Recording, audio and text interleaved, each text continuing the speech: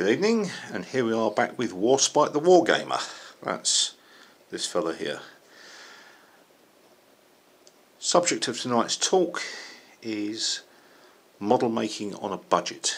This can apply to wargaming, model railway, any sort of small scale project which requires art materials, glues, adhesives, paintbrushes, etc, etc. By way of a admission, I should point out I've not received any funding or payment etc from any company to mention their name. I would point out that I do hold customer cards for the Works and Hobbycraft. Those two will be mentioned in due course amongst others. So starting with, first of all, paintbrushes. Some of you will be familiar with small scale paintbrushes that you require for modelling projects. If you pop into certain well-known high street stores, they will charge you an awful lot of money for one brush. I've seen prices upwards of £8 or £9, sometimes £12 being charged for one high quality 304050 brush. That's the well-known high street shop. Little trip down to the Works can furnish you with these. Some of them are manufactured under the Boldmere name, others come in under the name of Crawford and Black. I have seen similar packagings to this Boldmere stuff available in the range. Close examination suggests it's probably manufactured by the same company. Very similar spec, very similar packaging, different colour, different name, and they charge about £1 more in the range, but still not a bad deal. So what do you get? Well, for example, for £4, this one is from the Works. I've never found a use for that fanned brush, but the others in there, little bullet tips, are superb for painting figures. I've found those very useful painting 15mm. They work with 28s, no problem at all. The range furnished me with these. Again, very fine quality, and I don't think they can make more than about £4 or £5. The Works, Crawford and Black again, as you can see here, and this is a set of brushes for £3. What do you get? Well, the big sponge brushes, probably not a great deal of use for painting model soldiers, rather handy for terrain. Also, if you ever need to put on PVA adhesive, these larger brushes here will be fabulous. However, what I like in these little sets is these little white ones. These ones here and there, absolutely ideal for putting PVA onto the bases around 15mm figures. Wash clean, come up lovely, and then you've got these little chisel-ended or flat-ended brushes which are handy for dry brushing projects. What else we got? Nice big flat artist brushes, again Boldmere. This is £4 from the Works, and Crawford and Black again. What else can the Works do us? I was in there the other day, I managed to pick up one of these. Again, this is the Works, £3. They describe it as self-healing, but it's just damage resistant cutting mat. £3, not a bad deal. Currently out of stock, because I've been trying to get some more, are these puppies. Wooden discs. You get a packet of, I think it's 99 or 100, 110 in a pack, 3 sizes of wooden discs.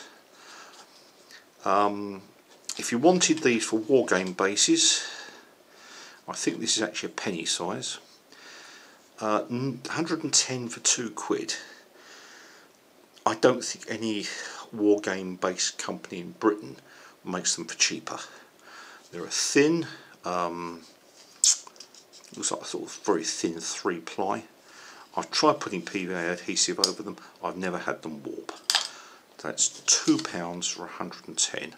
That's in the Works. What else we got? Pound shops. Pound shops you've probably found already, but watch out for Yoo-hoo. I love Yoo-hoo. It's a great glue, does all sorts of jobs, and you can get it in this size from the pound shop or similar, £1. I normally have about a dozen of these kicking around, some in my work box, some in my Wargames area, some in my art room. However, my local branch of the pound shop has had a little bit of a crisis with the boxes.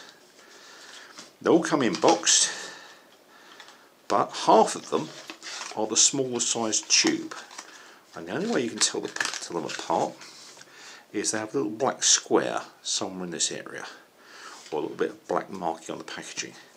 However, if you shake them, you can hear lots and lots of movement as if there's a small tube slapping around. That's because it's a half-size tube.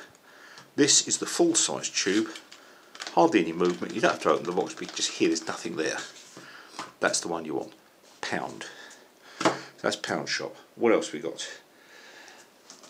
Pound shops again, and Wilco's. Poster paints. What have we got? This one and this one came from Wilco's. These I think came from a pound shop, and you can also get them in the Works. Works do Crawford and Black. These here, as you can see, are terrain colours, greens and blues for the sea. I wouldn't want to use my high quality paints. I wouldn't want to use my the good stuff like Tamiya or Citadel paints to paint up terrain. But if you're painting bases, hills, the sea, anything like this lovely chalky, rather thick poster paint type of acrylic, absolutely ideal.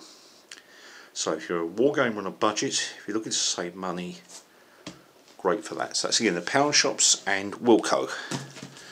Now I'm going to return briefly again to the Works with the other great little saver, books. I am the original bibliophile, and these puppies here all came out of the Works. We had a run of medieval books, probably all back end of line stuff left over from the Richard III and Bosworth developments. Look at the prices. These are £9 books, £10 books, £3, £3, £3. Not a bad deal. Kept me very happy, and I am a wargamer on a budget. A few weeks ago, popped in there, and the Works have started getting a few hardbacks in. This one turned up. Mortar Gunner on the Eastern Front. This one I believe is £25, reduced to £7 in hardback. Not a big area for me, the Eastern Front, but worth a read. Popped in there yesterday. What did they have? Normandy is one of my big periods. This is the Sherwood Rangers. They were one of the regiments that went ashore with DDs on D-Day, and they fought all the way through Europe with Shermans and Sherman Fireflies. Fabulous book. £25 retail. They're doing it for £12. By the time I used my customer card, which was this one, I knocked another £2 off. So I got this for £12. £12 reduced to about 10. What's in it? Some of the best sets of battle maps I've ever seen. The authors also managed to track down, in some cases, aerial photography, actually showing the tanks in progress and showing where they're going. If you've got a serious interest in the Normandy campaign 1944, strongly recommend that, and that is again from the Works. Lastly but leastly, you will of course have seen lots of people using clippers. Clippers are great. They cost 10, 12, whatever pounds from Tamiya. They cost me about £4. They're toenail clippers. However, if you want to get your plastic off your sprue without damaging your plastic parts, pound shop, Superdrug, even go down to a charity shop, old toenail clippers, ideal. Anyway, this is Warspite out, and have a good night.